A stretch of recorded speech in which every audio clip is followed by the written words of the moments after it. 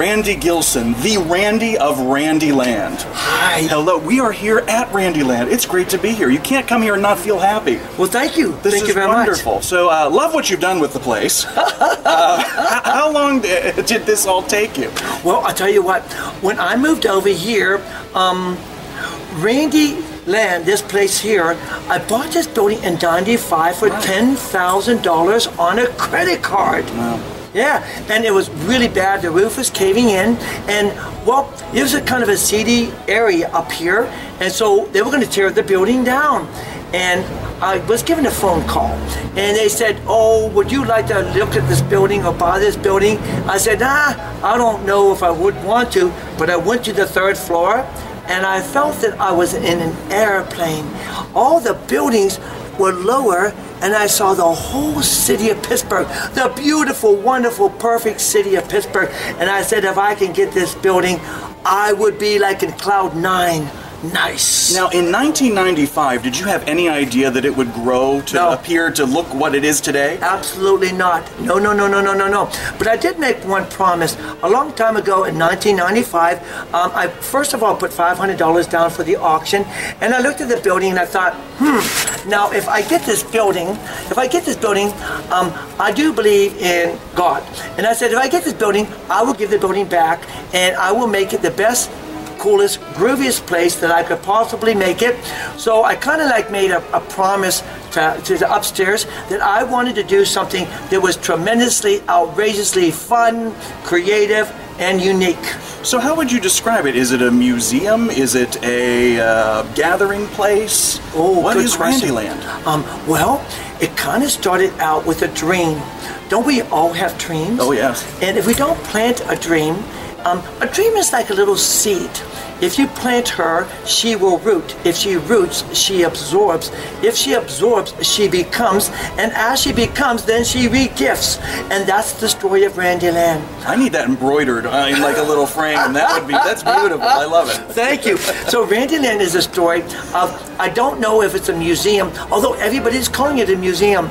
I don't know if it's an art gallery, but well, look around. It's all very colorful and happy and joyous art. So it's kind of like, are you ready for this? Scattered stuff. Nice. I call Randyland just scattered stuff. Old wood, old paint, bricks, wood, things I find from all over the neighborhood. People were discarding stuff so many years over here in the north side.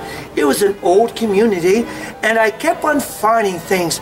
And well, I puzzled people, so why not be a puzzler? Nice. And it's a welcoming feel. You've got an open sign out. Folks are just strolling in from off the street, taking a look around. So it's a very welcoming place. Yeah, actually we get about 150. 150 would be a modest number. We actually probably get about 200 to 300 people a day. Wow. It's insanely crazy here. When I first opened my gates, a lot of people would stay on the outside of the fence, and the gates would be open, and it wasn't as colorful, of course. The years went by and it became more and more and more, but I decided that I better put a welcome sign outside. So I put a sign open, and then I went ahead and a lot of people from around the world were coming to the museum down the street, the famous mattress factory. Yes. And when they all went to the mattress factory, they would peek their heads inside the gates, wondering what is going on in this place, right? Right. And then I thought, aha, I'm going to invite people, if they're from different places of the world, to write their language, welcome, in different languages. So that way the open sign and their languages saying welcome will then help others feel comfortable about entering. Now when you're out and you see an object, what is it about that object that says, yes, this belongs at Randyland, or no, that can stay where it is? That's a very good question. Well, what it is I have found this out. Okay, a lot of people, you see those videos or stories, hoarders. Well, I don't want to say that I'm a hoarder, but I kind of am. I'm sorry. The most colorful, fun, productive hoarder that I have ever met. It's weird. I find things and I say, Should I or shouldn't I? Should I or shouldn't I? Yes, no, yes, no. Oh, just take it, figure it out later. Yeah. So I grab it, right? I just grab it. And then if it doesn't have a smile on it, what would make this piece show its best side? So then I just throw some paint on it or spray paint it or something. And before you know it, I decide later on if I want to keep it or release it. It's intuition. You find things. Well, do you find that now, because of your reputation, people are sending you weird stuff, like donating them? People drop stuff off all the time. Yeah? Oh yeah, it's kind of cool. I'll be walking around my yard and all of a sudden I'll say like, where did you come from? And it was something that was just left there. So it's really, really neat. You know what's kind of neat? I find that people leave me notes. Yeah, a lot of notes. People are so happy when they come to Randyland. Randyland is considered the most happiest house in America. That's what they say. So anyway, when people come by and they leave me happy notes, I was not in a good mood. I came here. I'm much better now. I play classical music a lot. So the colors, the classical music, the birds chirping, the breeze blowing through my hair. I want you to know this was better than medication. Wow. Pretty neat. How does that make you feel? Well, you know what? It actually is the purpose of Randyland. You know, love is free. There's no price on love. And, you know, when somebody comes in and you see that this is like maybe their eyes or their body language, and they come in, and sometimes they come in really bubbly, but a lot of times it's not always like that. And then you see them looking around, and them thinking, and them absorbing it all. And then when they leave, you see the aura is shining, their smile appears. They actually want to hug me.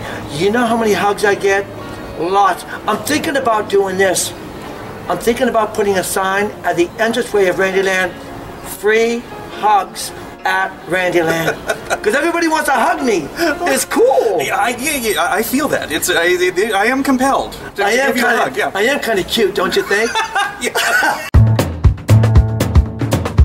Absolutely. Is it true you can see Randyland from space?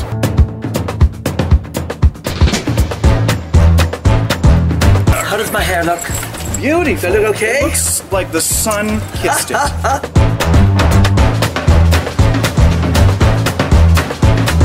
How many gallons of paint do you think are in Randyland right now, on the walls, on everything? What would the estimate Oh of that my be? goodness gracious. A million? Yeah.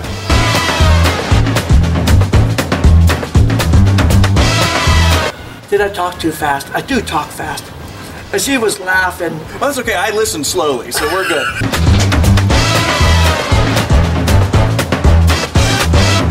Because you're smart, you're famous, everybody knows you.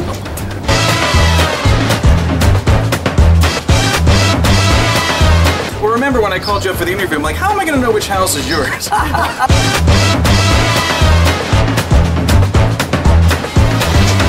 You know what I want to do? I think I want to paint you.